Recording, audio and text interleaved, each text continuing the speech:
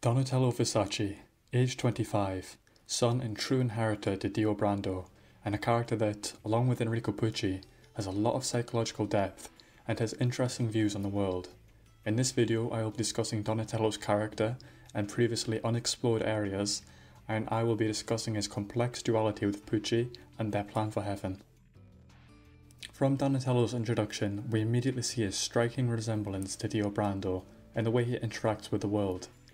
Due to his past trauma, he feels entitlement to being happy and to the method of happiness that Dio forged, being the road to heaven. Like Dio, Donatello is not above using bystanders for his own needs, nearly killing 3 kids to kill Jaylion and Hermes in the airplane, one more than was even needed for the plan. Donatello is also very sensitive to being underestimated or looked down upon, which causes a lot of friction between him and Pucci, as Pucci begins to lose faith in Donatello's chances of beating Jaylion. This rage inside him builds up throughout their exchanges, leading to Donatello betraying Pucci and using the weather report disc. The duality between Donatello and Pucci is very interesting, as they are miles apart in personal growth and in overcoming their grief. Pucci has successfully overcome his anger over the loss of his sister, and now he uses his pain to help others avoid their grief in the form of the plan for heaven. However, Donatello has not accepted his past, and he applies his hatred towards every situation he is in, which does not allow him to form any trust with Pucci.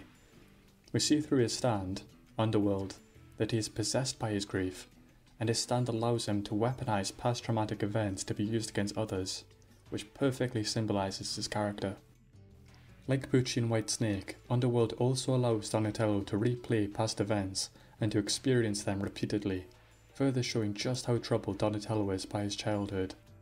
Ironically, the people who Donatello can bring up from the ground in the replayed events fully accept their fates, and they live in the present, completely unlike Donatello, who is consumed by the injustices against him and lives in his own past. It is likely that Pucci could have helped Donatello grow and to become a character more like Dio than Dio Brando, if he did not completely mistrust Pucci and feel belittled by him. I would have loved to see Donatello and Pucci grow and work together up until Cape Canaveral. Donatello was a character meant to symbolize the life of Dio Brando, while Pucci is a character that carries on the less selfish, more mature and introspective lessons from Dio. Through Donatello and Pucci, we can see clearly how much Dio grew as a character between Part 1 and Part 6. Both characters are inheritors to Dio at different stages of his life. The biggest inspiration for Donatello's character is one that I haven't seen mentioned in the community before, being the character Mark Renton from the 1996 British film Trainspotting. Trainspotting follows Renton, who is battling with heroin use, which he managed to beat but left him feeling hopeless, resentful towards others and bored with his life. So Renton and his friends went on to do a heroin drug deal for £16,000. However, Renton felt that his friends couldn't be trusted, so he stole most of the money and ran off with it, and tried to claim his own future, at last choosing life, and finally living the life of riches he wanted, leaving behind his old life and achieving betterment through his act of self-preservation and need for happiness. This character development and goal perfectly describes Donatello, and I believe he was based off of it. The movie Trainspotting brought the band Underworld into great popularity in the 90s dance scene due to the movie's massive success, as the band is featured in the final scene when Renton lists the rewards he would take from the world now he has betrayed his friends, making him a normal, happy person again. From Donatello's inspiration, we can further see that Donatello is a character that feels trapped and overwhelmed, and instead of using other means, he takes the immoral path and betrays others so he can achieve his own selfish dreams. Donatello's past is one of great suffering, and one that follows Dio and Jonathan's in Part 1, being completely neglected by his father for his siblings, leading to him feeling inferior to them. Donatello is forced into living a life of misery, as he is falsely accused for stealing shoes as they fell from the sky to him, then being betrayed by the justice system, who did not believe his story and sentenced him to a life of loneliness and labour and detention, a story which closely follows that from the movie Holes.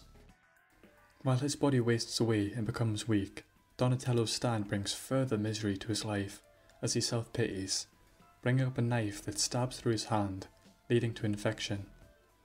Donatello from this point is always cursed by traumatic events due to his own stand. Donatello's past led not only to his resentment, which he applies to all others around him, but his manipulative and dishonest personality. Perhaps Donatello being forced to pay for crimes he didn't commit as a child and being betrayed by the justice system despite being completely honest led him to having no qualms himself in lying and betraying others. When I read Donatello's chapters, I felt a lot of pity towards his character.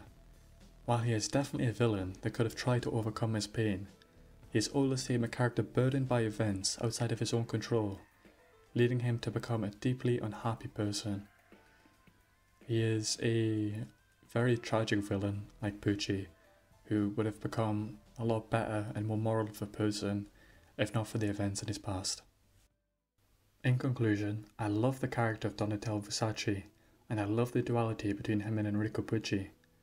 They are characters that are deeply tied to their pasts, and characters which could have helped each other in different circumstances, achieving happiness together, representing both the good and the bad of Dio respectively, but perhaps working together in harmony too. It's very unfortunate that we didn't see Donatello more in the story, as I believe he had a lot of potential to grow as a character and to become a better person once he achieved his own happiness. However, Donatello's past ends up ultimately getting him killed by Enrico Pucci. His own stand-in memories, which bring people and events from the surface, return back to the earth he relied upon, as he and his ambitions fade away forever.